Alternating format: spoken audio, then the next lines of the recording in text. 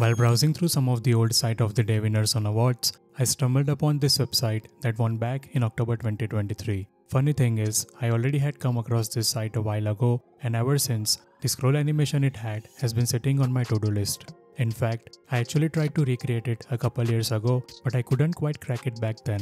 It wasn't as straightforward as it looked. You can see the video container moves horizontally with your cursor, and then as you scroll, it transitions vertically and perfectly snaps to fit the screen. And even during the transformation phase, it still allows that horizontal cursor based motion, which back then felt like the trickiest part to figure out. But recently, when I revisited the site, I gave it another shot, and this time I managed to recreate a version that feels pretty close to the original site. You can see it glides smoothly along the x-axis, and as you scroll, it stretches out to fill the full width and height of the next section, all while keeping that parallax movement alive until it locks into place. In this video, I'll walk you through exactly how to build this stunning scroll animation using GSAP and ScrollTrigger. If you find my work helpful, it would be really great if you can drop a like on the video and might subscribe as well if you haven't already. If you'd like to access the source code, you can check out the Pro membership through the link in the description. Alright, let's dive into the code. Let's begin by setting up the basic HTML structure to match the layout of the original website. First up, the navigation bar. We'll split it into two main sections, one for the logo and another for the navigation links. I'll add a few placeholder links just to set up the structure. Moving on to the hero section, here I'm adding a simple h1 for the title and a div with the class name hero copy. Inside this div, I'll include two paragraph elements. These will serve as our little hero footer or scroll queue. Next, we have the intro section. I'll start by adding a container specifically for desktop screens. We'll also create a second, identical container for mobile just to make things easier when we get to styling. This way, we can apply all animations only to the desktop version and keep the mobile version static. The mobile container will stay hidden on desktop screens and vice versa. Inside this video container, we'll need two parts. One is the video preview and the other is the video title. For the preview, I'll add an inner wrapper. This will help later on when we want to add a border radius, since we'll be embedding a Vimeo video using an iframe. Now I'll paste in the Vimeo iframe link. The settings include autoplay, muted audio, looping, and a few other properties just to make sure it plays smoothly and avoids any browser course warning messages, especially on Chrome. Next, we move on to the video title. These will be just simple placeholder texts for now. Then I'll duplicate this entire structure for mobile, same layout, same content, just wrapped in a different container. This will help us avoid dealing with too much custom positioning or responsive headaches. And finally, we have a short outro section where I've added some placeholder text to wrap things up at the end of the page. So that's the basic HTML setup. Let's move on to the styling part now. Let's start by resetting the default styles. We'll remove all the margins and paddings and set the box sizing to border box to keep things consistent throughout the layout. Next, I'm going to style the body with a clean font, a dark text color, and a light neutral background. I'll also make sure to hide any horizontal overflow so the layout doesn't break with side scrolling. For the headings, I'll keep the font size large and bold to give them a strong presence. Paragraphs will allow a smaller font weight, but with a slightly smaller size. I'll style all the links to remove the underline and use a clean white color. They'll also have a slightly larger font and medium font weight so they stand out in the nav. Now let's set up the navigation bar. I'll position it fixed to the top so it stays visible while scrolling. It will span the full width of the screen and have a generous padding for spacing. We'll use Flexbox to space out the logo and the navigation links evenly. To make it visually pop over different backgrounds, I'm applying a mixed blend mode of difference. A higher z-index ensures the nav always stays on top. Inside the nav, we'll place the links inside a flex container and add some spacing between each item. For each section of the page, I'll make sure it takes up the full width and height of the screen. We'll also add some padding to keep things nicely spaced out. In the hero section, I'm using a vertical flex layout. We'll push the content down a bit using top padding and space everything out using justify content. The main heading inside the hero will use a very large font size based on the viewport width. I'll slightly shift it to the left to adjust the font spacing. I'm also transforming the text to uppercase and tightening the spacing to give it a bold modern look.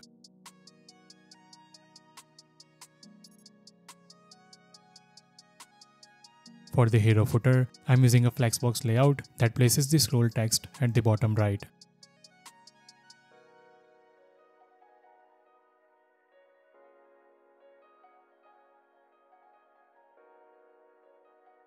Finally, we have the outro section. Here, I'm simply centering some text both vertically and horizontally using flexbox.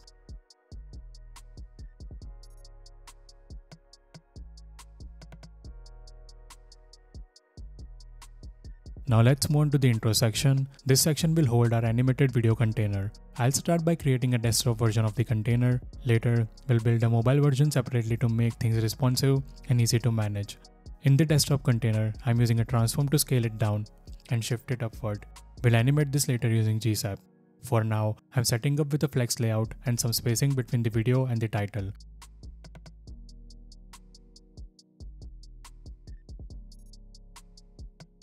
For the title, I'll use the same font size and font weight as the other text.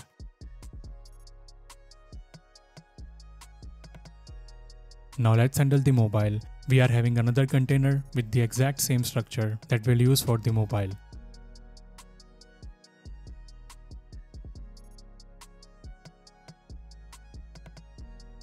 The video preview will have an aspect ratio of 16:9, rounded corners and hidden overflow. That gives us a nice clean frame for the embedded video.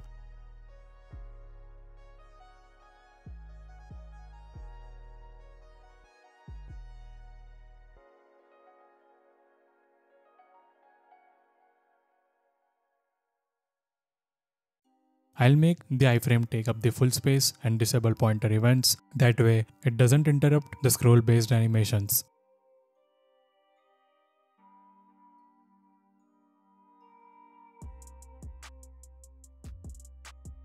At the bottom of the CSS, I'm adding a media query for screens below 900 pixels wide. In the responsive layout, I'll reduce the padding on nav and sections for better spacing. I'll also adjust the hero section to push the content to the bottom and add some gaps between the elements. The heading size will be slightly reduced. For the video, I'll completely hide the desktop container and show the mobile version instead. The mobile container will use a simple column layout with light spacing, and that's the complete CSS setup. Now we are ready to dive into the animations and bring this layout to life.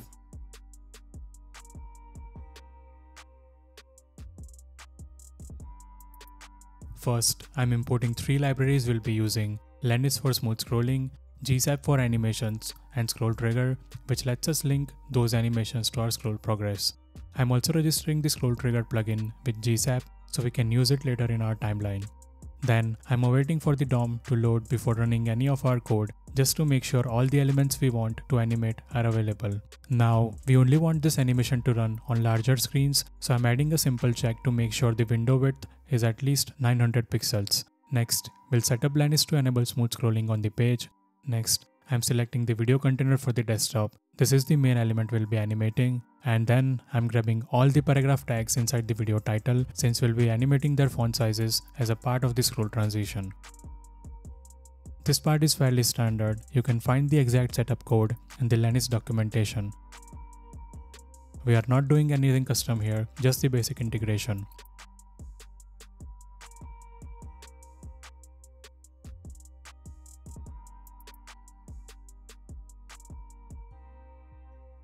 After that, I'm defining some breakpoints. These are based on different screen widths and they help us adjust the starting vertical position and the movement sensitivity dynamically. For example, smaller screens will start the video container slightly higher and use a smaller movement multiplier, while larger screens will scale those values up. And that's everything for the setup. Now that we have defined our breakpoints, we need a way to choose the right values depending on the user screen's width. So I'm creating a function that checks the current window width and loops through each breakpoint. As soon as it finds a matching one, where the width is less than or equal to the max width, it returns the corresponding vertical translation and movement multiplier. These values are going to control how far up the video container starts and how much it moves horizontally in response to mouse movement. If none of the breakpoints match, let's say the screen is wider than all of them, then we'll just return a default set of values that work well for large screens. Once we have those initial values, I'm storing them in a constant so we can reuse them throughout the animation. Now I'm setting up an object to manage the entire animation state. This object keeps track of everything that's going to change during the animation. We'll start by tracking the scroll progress, which will range from 0 to 1. Then we store the initial vertical translation from our earlier calculation and a separate value for the current translation, which will update as the user scrolls. We are also including the movement multiplier, current scale of the video container, and its font size. All of these will gradually change based on scroll and mouse position. Then we have two values for the mouse, the target position and the current position. These will let us create a smooth horizontal animation that follows the user's cursor in a nice fluid motion. By putting all these values in one object, it becomes really easy to update them in one place and use them across different parts of our animation logic. Now we want our animation to stay responsive even when the user resizes their browser window. So I'm setting up an event listener that runs every time the window gets resized. Inside that, we are calling our earlier function to get fresh values based on the new screen width. We update the animation state with the new starting Y position and the movement multiplier. That way, the animation still looks centered and natural on different screen sizes. We'll also check if the user hasn't scrolled yet, meaning scroll progress is still 0. If that's the case, we reset the current translate Y value to match the new screen size as well. This keeps the layout visually correct when resizing happens at the top of the page. Now let's move on to the actual scroll animation.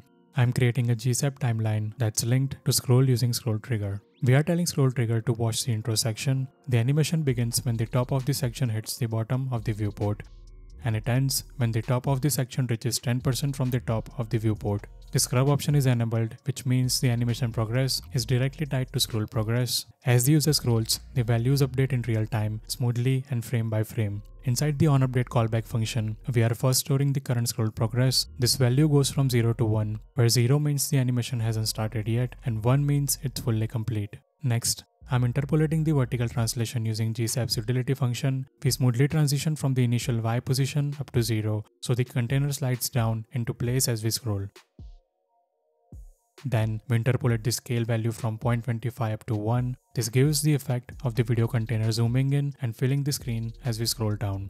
We are also shrinking the spacing or gap between the video and the title. That goes from 2 to 1 to create a tighter layout as everything zooms in.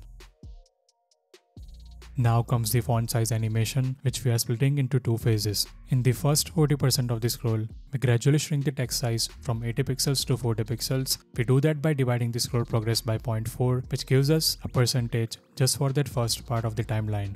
Once the scroll passes 40%, we move into the second phase. We calculate how far we are into that remaining 60% by subtracting 0.4 value from the scroll progress, then dividing by 0.6. In this phase, we scale the font size down again from 40 pixels to 20 pixels, giving us a nice progressive shrinking effect that doesn't happen all at once. By splitting the animation into two stages, we are creating an illusion that the font size isn't really changing and is staying static. And that completes the scroll-driven part of the animation. Now we are adding an extra layer of interactivity by making the animation respond to mouse movement. I am setting up a mouse move event listener on the document. Every time the user moves their mouse, we calculate how far the cursor is from the center of the screen. We take the current X position of the mouse divided by the full window width and subtract 0.5. This gives us a value that ranges from -0.5 to 0.5. Then we multiply it by 2, so we end up with a range from -1 to 1. This value becomes our target horizontal movement, and we'll use it to shift the video container left or right based on how far the user moves their cursor. Next, I'm creating a recursive animate function. This function will run on every animation frame thanks to request animation frame, and it will update the container style in real time. First, I check if the screen is too small, under 900 pixels, because we don't want this animation to run on mobile. If it is, we just skip the animation completely. Then I extract all the properties we need from the animation state, like scale, mouse positions, vertical translation, font size gap, and the movement multiplier. Now comes the important calculation. We are figuring out how much horizontal movement to apply based on the current scale of the container. We multiply the movement multiplier by 1 minus scale. This means the smaller the container, the more responsive it is to the cursor. As it grows larger and fills the screen, we want it to stop moving horizontally, so we gradually reduce that effect as it scales up. Then we check if the scale is still under 0.95. If it is, we calculate how far the container should move left or right based on the mouse position. Otherwise, once it's almost fully scaled, we lock the movement to 0 so it feels grounded in place. Now, instead of jumping instantly to the new mouse position, we interpolate smoothly toward it. This creates a slight delay or easing effect, making the movement feel fluid and natural. After that, we update the container CSS transform property with the new translate Y, translate X, and scale values. This makes the entire container shift up or down, move left or right, and scale in or out all at once. We also update the spacing between the elements by setting the gap dynamically, and finally, we loop through all the video title elements and apply the current font size to each one. This ensures the text scales down nicely as the container transitions in. At the very end of the function, we call request animation frame again to keep the animation loop running. Then we kick things off by calling animate function once, and that's it. Hope you found the video helpful. See you in the next one.